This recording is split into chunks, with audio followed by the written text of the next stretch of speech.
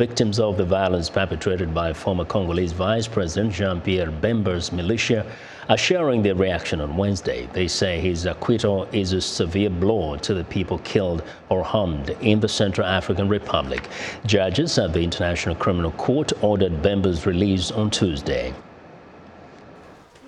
Central African Republic's victims of the militia of former Congolese Vice President Jean-Pierra Bemba reacted Tuesday to the reversal of his war crimes conviction. Eric Yamasamba lost his younger brother in 2002 when his farm was looted by Bemba's militia. For me, Bemba's acquittal is tragic. It's really disheartening. It's a real loss. Bemba committed various crimes. He killed, looted, and plundered from us. These crimes have been happening in Central African Republic for decades, and we are still suffering. Bemba's acquittal is humiliating to us. We feel humiliated by the international community. International justice has failed us.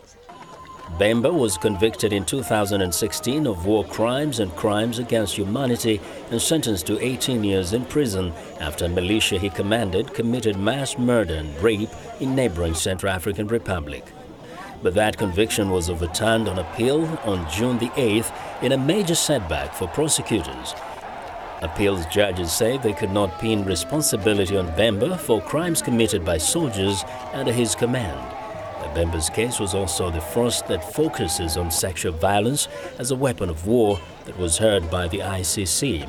But his victims said they had been left without meaningful redress.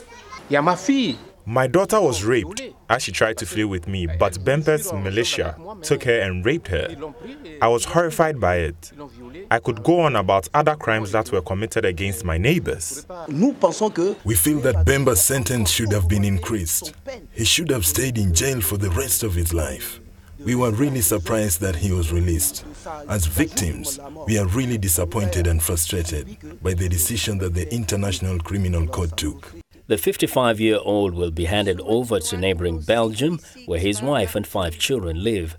Judges in The Hague ordered him not to make public statements about a second case in which he is accused of witness tampering.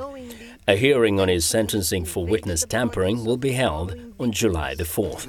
Bemba was the highest-ranking official among only 4 people who had successfully been prosecuted at the Permanent War Crimes Court since it was set up in 2002.